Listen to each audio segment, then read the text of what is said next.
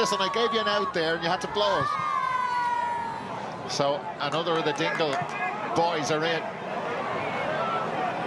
Derry's lead trimmed to 3. 29th minute.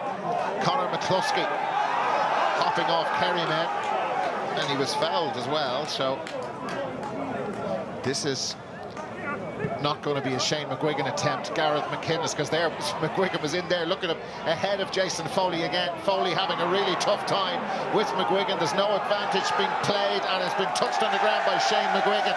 And a couple of little signs that this is turning towards Kerry, even though they're trailing. Yeah, there's definitely a kind of an upping in their urgency, and as you mentioned a minute ago, Dara, the crowd are getting involved as well, which is good. It's good to see. Good game, good back.